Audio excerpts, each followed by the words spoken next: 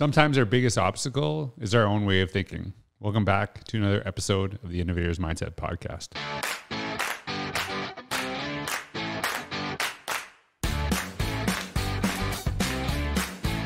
Hey everyone, this is George Couros with another episode of the Innovator's Mindset Podcast. And I just wanted to do a solo episode, something short. I know it's summer and I appreciate having conversations with guests. When I originally started this podcast, it was meant to be just me talking, sharing some thoughts. And I want to make sure that many of you are on break, many of you are enjoying some time off. And so I wanted to make sure that I'm still creating some podcasts, sharing some thoughts with you, but I also wanted to honor my guests when I know more people tend to listen. So I thought I would just record something I've been thinking about, something a little bit shorter. And first of all, I hope that if you're listening to this, you're having a break. You're doing something that you love doing. And I know that many people across the world listen to this. So to my friends in Australia and other parts of the world, you might be right in the thick of school. So I appreciate you taking the time to be here and shout out to all the educators across the world who might be working. So I love using that shout out button. Anyways, I was just thinking about, I was on Caitlin Tucker's podcast recently. And Caitlin Tucker and I were talking about the idea of like some of the barriers that we face in education, and basically the idea behind innovate inside the box, and acknowledging that we'll always have constraints in our work, and sometimes those constraints we actually create ourselves. And it's not that we shouldn't continuously focus and recreate our systems to be so much better for every single kid. And I think we can do that continuously. I don't think there will ever be a time where we just say, hey, we're here. Like, I don't think anyone says, if we get to this point, we can stop. We always want to make things better for educators, for our students, for our communities. And so that's an ongoing process. And I think that's really important. But I think sometimes what happens is we hold ourselves back with our own thoughts.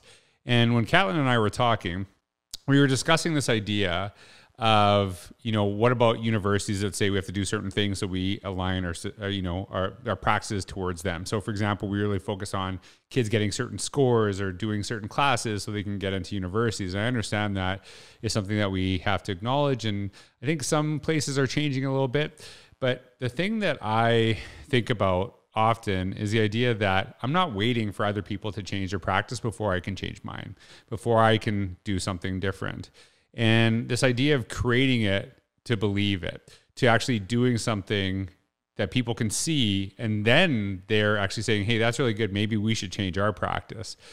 And I know that kind of seems idealistic, maybe overly optimistic, but I believe it's something we can actually do. And the example that I often give is about portfolios. Having portfolios, instead of, having students that we look at them in a much more holistic manner, where we actually see who they are, understand. And I've shared this story about a student. Her name was Beverly Pham, and I was shared this by a teacher.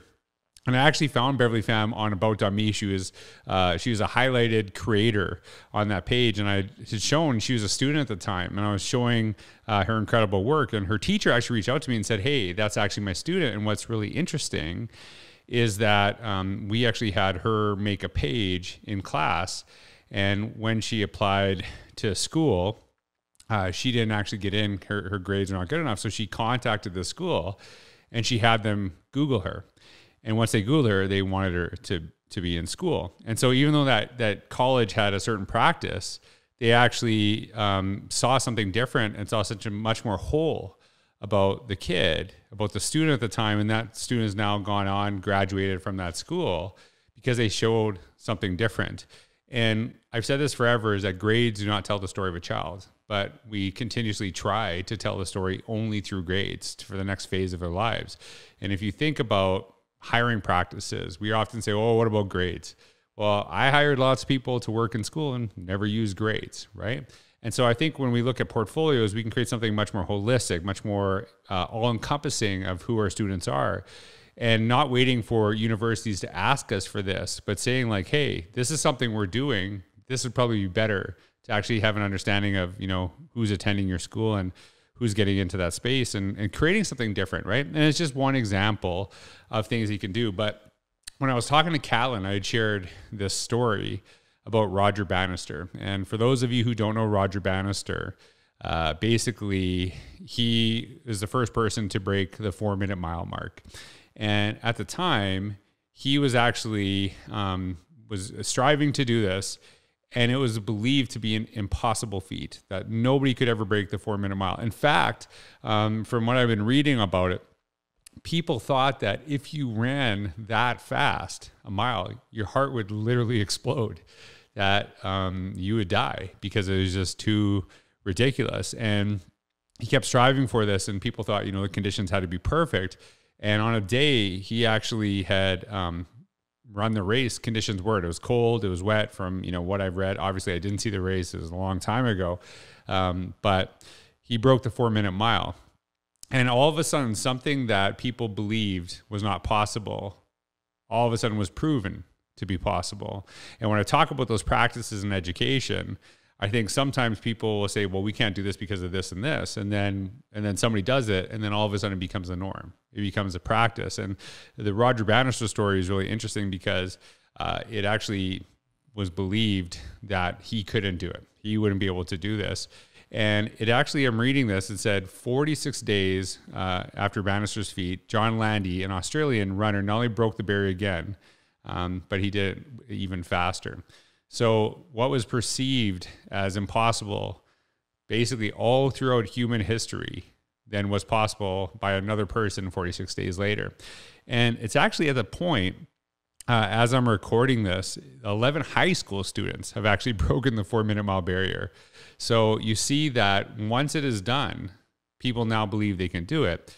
And for me, this is always something that I've tried to do, is like, hey, you might not think I can do this, but I will. Not only am I going to prove you wrong, I'm going to prove myself wrong, because sometimes you have those doubts. Sometimes you block yourself through these things. And if you think about even those who are closest to you, a lot of times they might encourage you, and it's not because they have ill intent or anything, but they will say like, oh, no, you can't do that, or maybe that's too far reaching of a goal. And I think about this in my own life. Many of you know I've lost a lot of weight. I've been really focusing on my health. And it's not the first time I've lost weight.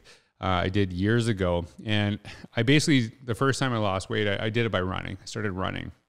And I was getting into running, and I was going through the process.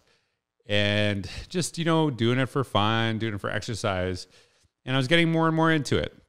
And so I didn't know much about running. I just, would put on shoes and leave my house and go for a run. And I was actually at a gym one day, and there was a sign to register for a marathon. Now, I had never run a race. I'd never run anything, maybe since I was a kid, and I was like 100-meter dash or 100-yard dash, things like that. Depending, I think it was 100-yard because we were in Canada. I can't remember what it was. I know it was meters in Canada. Anyways, that's probably the longest race I'd ever done before that. I remember we used to do the 12-minute test in school, and I hated it. So running 12 minutes was like just horrible for me as a kid. And then I started running, and all of a sudden I see this sign to sign up for a marathon. Now, I don't know anything about running. And what's interesting is I decided that day, I'm going to sign up. So I signed up for the marathon. I didn't know there was 5K races, 10K races, half marathons. I just thought it was marathon or nothing. And so here I am going through the process of losing weight, and I signed up for a marathon. And for me, I felt I could do it because no one was telling me anything different. No one was saying anything different. And so I, practiced, just kind of did my own thing. I didn't sign up for any routine or anything like that. Really didn't use the internet to research anything. I just knew I had this race, and I thought, hey, I should, try to run longer distances. So the day of the race came, and I was actually running that race, and I was doing it. And I had no doubt, to be honest with you, because I had no idea that it was that long. I had no idea how hard it'd be. It was just in my head that, hey, you're entered this race. Now you're going to do this. And so if I would have probably listened to people at the time who known me that I struggled with weight all my life, was never a runner, I probably would have never even signed up in the first place. But here I am signing up. And it was really an awesome experience, the first marathon I had ever run. And I think that when we're achieving some great things, it's also important to be humble and, to think about having humility through that process. And the reason I bring that up is during this race, I'm about 38 kilometers into the race, and I'm feeling great. I'm just feeling awesome. And as I'm going through the race, as I'm going through the process, I know I'm going to finish. I'm about 4 kilometers away. My legs are really tired, but I know, hey, you're at 38, you'll finish the last 4. You got this. And all of a sudden, I had this feeling of just being invincible. I remember actually talking to myself and just saying, like, you're amazing. Like, you are so awesome. And I was just lifting myself up about thinking about how incredible I was. And I was, I think, 29 at the time, 29 when I first ran my first race.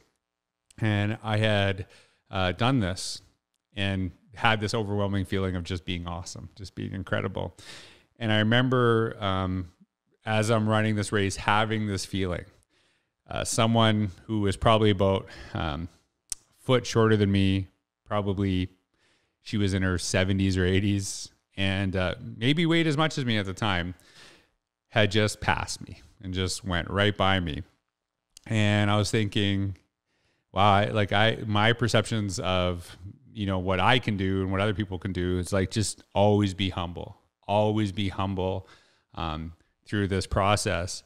And really told me a lot about myself, because I had this idea of, what a runner looked like. I had a perception in my eyes, and really, if you run, you realize runners come in all shapes and sizes. A lot of people do really incredible things that we sometimes put in our heads that they can't do. And so I was actually thinking something in my head that other people might have thought about me.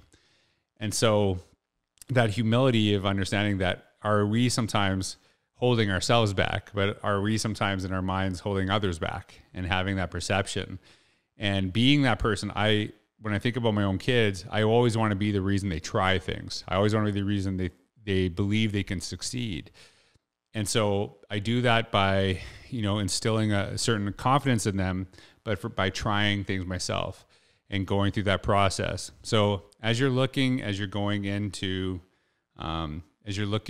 into this next year, and I think a lot of times we do the things that others believe we can do. We let others set our limits. But I think really we achieve greatness in our work, in our personal lives, when we set our goals and we don't let those constraints hold us back. We don't let the perception of others hold us back, even the people that love us. And there's people that sometimes don't want us to see us get hurt. And like I said, not out of ill intent, but they just want us not to be disappointed. And I think for me, you set those goals really high and don't hold yourself back, through that process, because a lot of times we can easily blame, like, hey, this person thinks I can't do it. But has that person got into your head?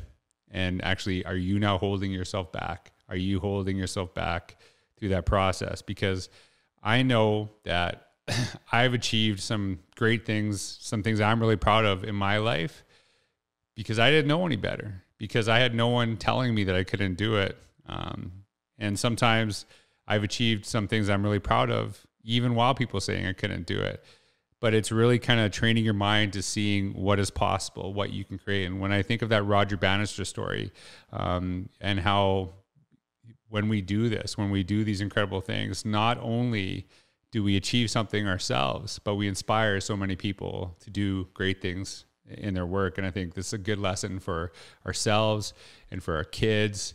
And, what do we model? What do we model to one another? Because through that modeling, it's not only about us achieving better things, but it's all the people around us that we hope to inspire.